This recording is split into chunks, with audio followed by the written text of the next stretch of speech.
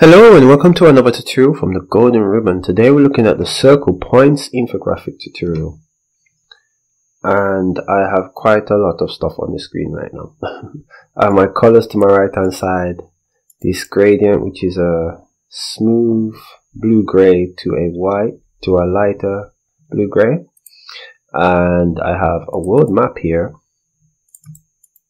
and I have these circles on my left hand side. These circles are just for reference, so I get this size correct for this tutorial, and these two lines right here.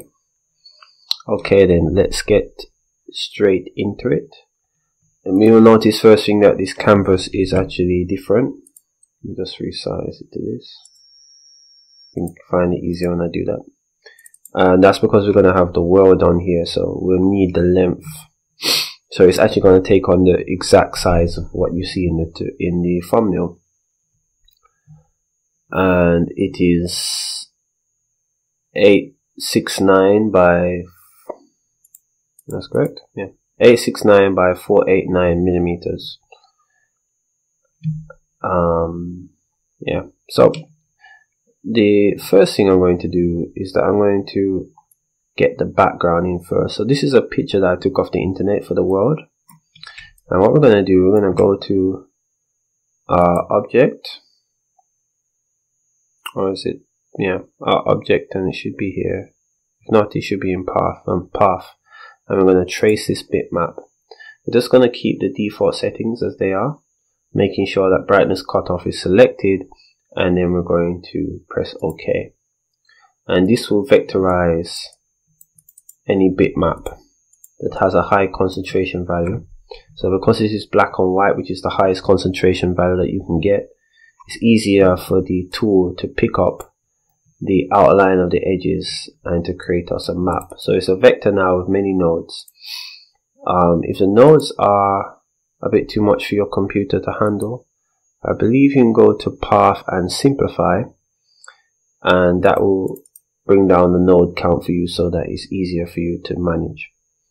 Okay, so now that we have this, we're going to move on to making this a stripy pattern across, like you see in the thumbnail. And for that, you're going to create a rectangle, and this is a thin rectangle. Try and make sure that it's longer than the map itself. Right here, I got it, it's just longer. And you want to draw another line. This is a bezier, and you want to make sure that this bezier is longer in width than the map. Good. And you want to make sure that the bezier is below the rectangle.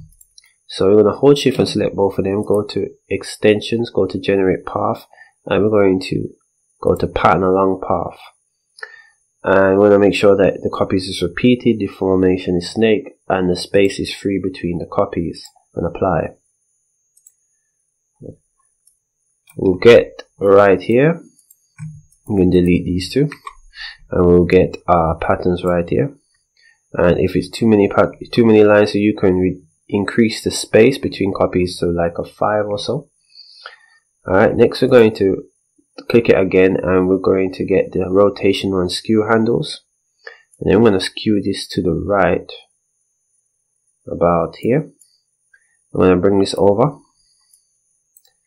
In fact, let's select this first and put this on top, bring the map on top just for easy seeing. It's a bit dazzling on the eyes, but you can draw it out to kind of help you out with that. And then I'm going to select both of them and go to path and union.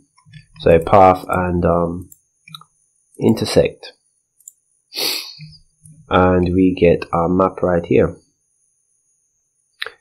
Next, we're going to use the dropper tool with D, or you can activate the dropper tool here. And I'm going to select right in the corner right here to get this map, and this adds a nice corporate feel to the whole graphic. Okay, next we're going to play about with our circles. So we're going to add the biggest circle first. Let's just drop this underneath and then lift this up one, so all the circles are above it. And we're going to put our first circle about here, right over South America. Our second circle is going to go to the tip of South Africa. And our third circle is going to cover the Middle East and Egypt and Ethiopia. And then our next circle is going to go to Spain, covering more of the European nations. And our last circle is going to go way up here. Not sure the country up here. Is it Finland? I think it's Finland. You can always correct me if I'm wrong. My map skills aren't perfect, but it's somewhere up here. Maybe closer to, say, Germany or such. On first look. So we've got our positions here. We're just going to color them in accordance to how we had them colored before. Let me just check. That's purple. That's dark purple, red, orange, and yellow at the end. Okay, for the next step, I'm going to take this orange, duplicate it, bring it across here, and we're going to give it a space in between, and then we're going to take this purple, duplicate it right here, and we're just going to match them up. We duplicate with Control D, by the way. You can go to edit and duplicate right here, and we have ourselves a shape where they're all touching, and this looks good enough. Just going to select all of them, go to Path and Union, and then we're going to go to Path and Break Apart, and that will give us the middle. So with the Break Apart now, we can scale it up and down, and we can skew it and do all sorts of things. So we're going to use the first one that we have here. I'm just going to let's bring it down a bit. So we're just going to activate our scales, and we're going to pull up a bit, and then we're just going to bring it here, and we're going to put it underneath. That's our first one. I'm going to duplicate it, and then we're going to increase the size of it slightly, and we're going to move on to the red and the orange.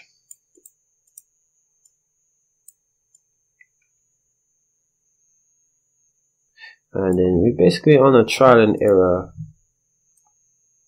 journey right here. Not to get it too big, not to get it too small. And we're going to put it underneath in our toolbox control options. Let's make this red. Good. And let's put this underneath the orange. And we're going to duplicate it one more time. Always make sure that you're saving along the way with Control and S. I mean, that's a no-brainer, but something that you should know after some time, but it's also very useful. I'm just going to increase the size of it, and you know, every now and again you get a crash from Inkscape. Not very often, but it's always good to be prepared, and better safe than sorry. I'm incrementing holding Control so that it increments in a fixed amount, and that helps to control your rotation a bit better and anticipate how much of a rotation you're going to achieve via each turn. Alright, and I'm going to make this purple, and lastly, for the last one, which is the biggest one, rotate it, and see if we can scale this up.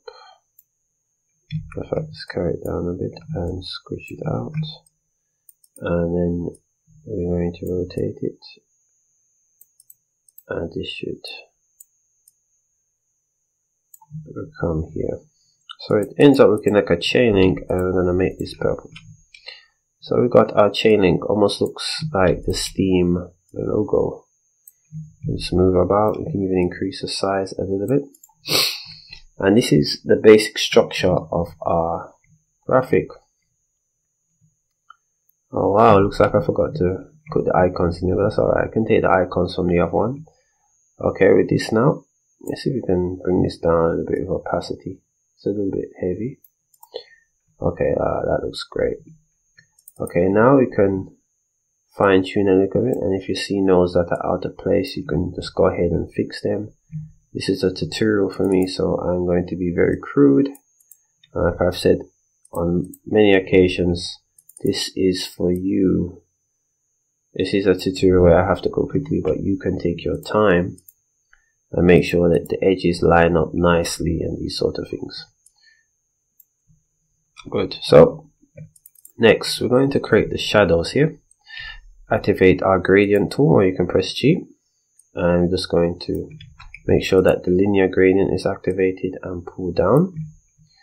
Good. Then we're going to use our dropper tool and select the adjacent orange.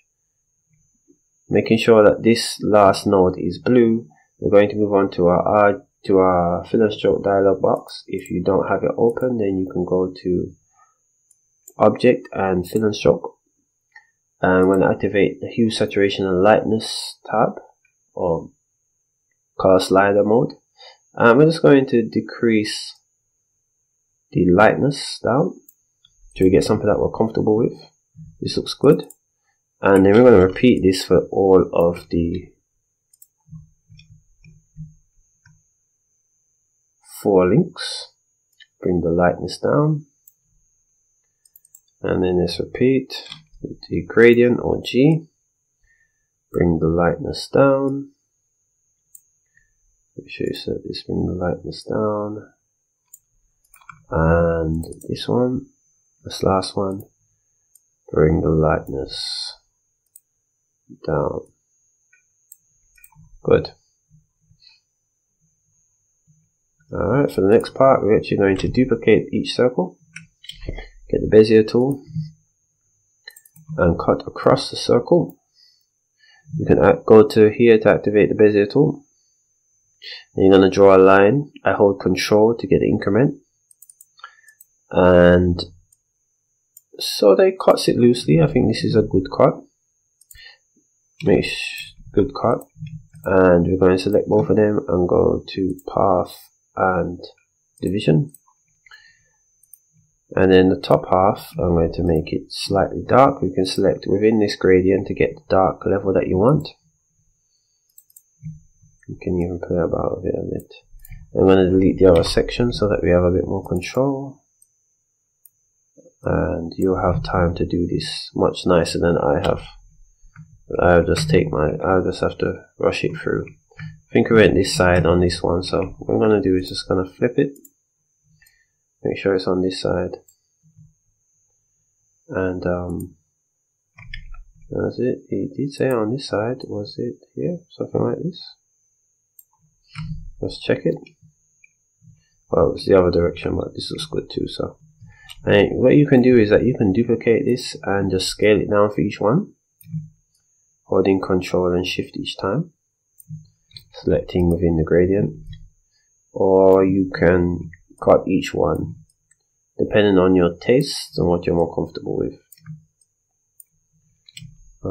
This one is slightly quicker, so I'm just going to go ahead holding Control and Shift and scaling down each time. Yep. And for the last one, scale down, and you have to use the dropper tool. Select the yellow and carry it down a bit. I don't like how the yellow carries down, so just adding a bit of orange. Okay, so it's looking really good, and really good. So the next part of it now is that we're going to add our icons and our text.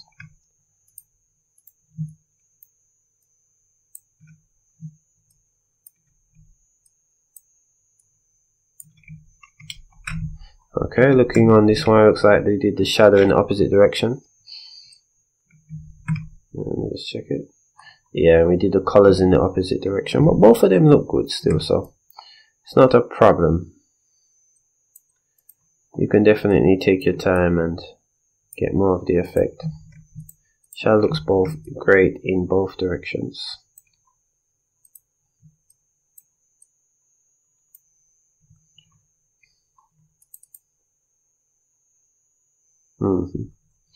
It's great in both directions. And you can decide how that goes. So we're going to add our last bit, which is a little drop shadow. And there we have it. Our circle points infographic. The icons will be in the description, in the blog post underneath in the description. If you like this tutorial, give it a thumbs up. If you want to see more tutorials like this, leave a message in the accompanying blog post. I'd appreciate that. If you have a question about this tutorial, leave it in the blog post. I think that's a better place to leave it. Easier for my head to compute. And if you if you have any queries, just leave in the blog post. So until we see each other again, get up and design a new dawn. Later.